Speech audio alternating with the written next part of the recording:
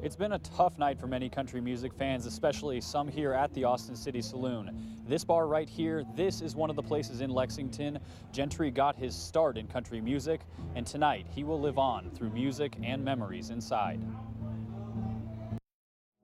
At the place where it all started,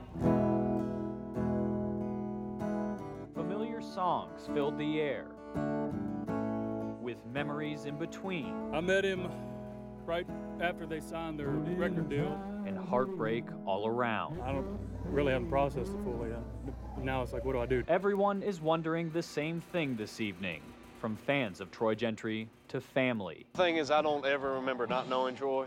You know, obviously he wasn't blood family, but he was family. As the nephew of Montgomery Gentry's other half, Walker Montgomery looked up to Troy. It's just hard to think you're never gonna see him again. He says time will heal this pain, but he won't let the years of memories fade with it. People who are close with him, they know who he was and how he was, and they're gonna miss him too.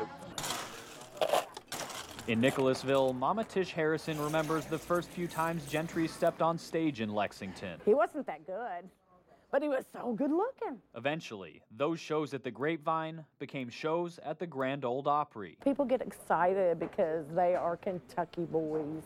They made it. He's a great guy. Now, Troy Gentry's voice will only come through the speaker. He wasn't done. But for fans, that's still something to be proud of. He wasn't finished. Covering the news in Lexington, Connor McHugh, LEX 18 News.